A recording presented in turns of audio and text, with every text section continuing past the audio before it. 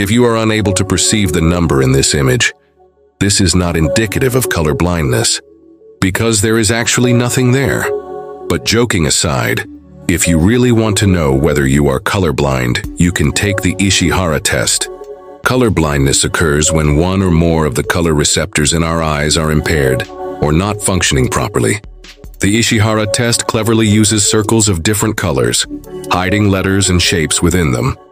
Depending on whether you can see them or not, you can determine if you are colorblind and, if so, what type of color blindness you have.